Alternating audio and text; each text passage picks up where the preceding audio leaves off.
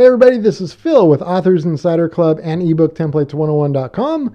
In today's video, I'm going to show you how you can write books that actually will sell. Books that people want to read and people want to buy. And I'm going to show you how you can choose topics for your books, whether you're writing fiction or nonfiction.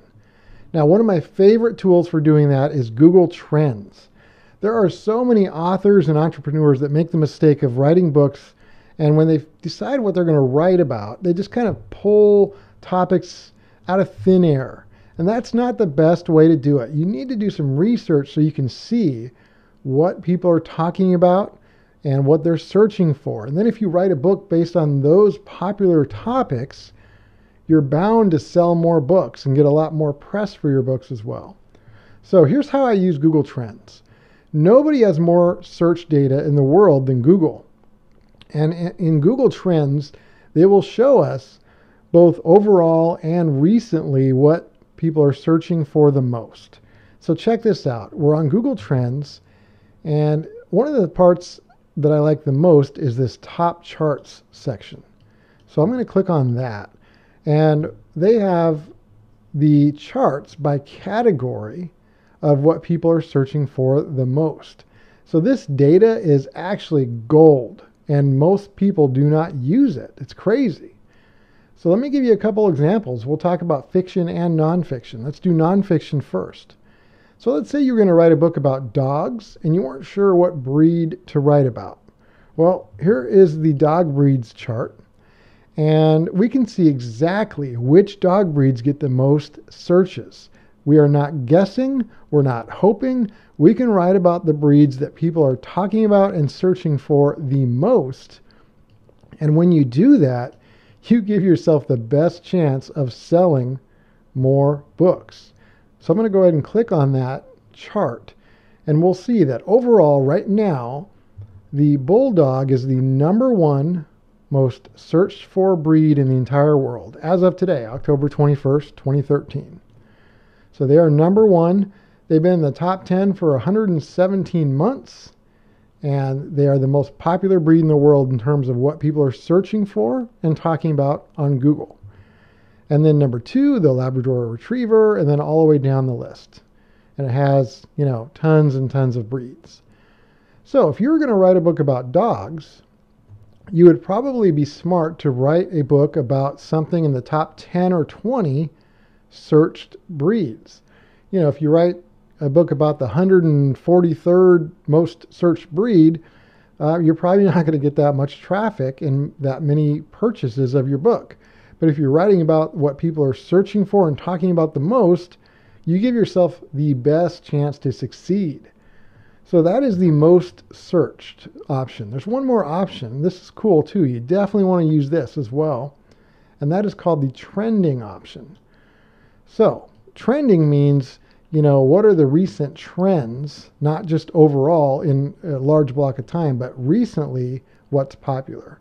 So if I click on trending, we get a list of dog breeds that are trending. And here's a great example. This Commodore breed here is #1. It's trending #1. It's the number 73 most overall searched dog breed. So it's pretty low on the list for overall searches, but it's #1 for trending. So for whatever reason, people are talking about this breed quite a bit recently. So this would be a great topic if you were going to write about dog breeds. This might be a great breed to write about because people are talking about this breed right now quite a bit. Now, another thing you can do is find breeds that are on both lists, the trending and the overall. So here's the bulldog. It's trending at, #8 most talked about breed trending and #1 overall. And the Labrador Retrievers on both lists as well. So if you're writing a book and you choose a dog that's on both the trending list and the overall list, then you're really ahead of the game. So that's a great way to choose a topic.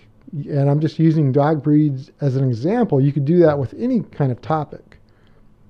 Now I'll show you one other chart that I really like, and this is great for nonfiction, but it could also be perfect for fiction as well, and that is the books topic. So if you're thinking about writing a book, the best way to see what types of books that sell are to see what the most searched for books are.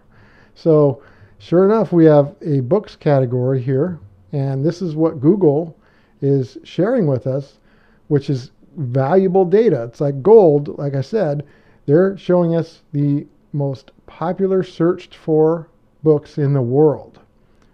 And there's lots of great information here. Like, here's something interesting. Number 10, as of today, the 10th most searched book in the world right now is the 85 Ways to Tie a Tie book, which is very interesting because I wouldn't go out and copy this book or any books here. I wouldn't, you're not doing this to copy these books, but what you're doing this for is to get an idea of the types of books that people are searching for and talking about. What genre of books, what type of book, what are these storylines if they're fiction, and what are people talking about and interested in, so that you can write books that will appeal to the same kind of people that are searching for these books. And just like I showed you with dog breeds, there's also a trending option as well. So if we click on that, we can see what books are trending and most recently talked about more than any other books. So do not discount this tactic, because when you're choosing what types of books to write, you put yourself so far ahead of the game when you choose topics that are already popular. So I highly recommend using Google Trends to do that. Now I'm going to embed this books search into our site. So you can go to ebooktemplates101.com and you can see the link under this video if you're watching this somewhere else. And I'll have that embedded into the site so you can always see the top searched for books in the world. And you can also, of course, always go to google.com/trends and check that for yourself as well. So hopefully that was helpful. Stay tuned for a lot more videos on how to publish, format, and sell more books and get your message out to the world.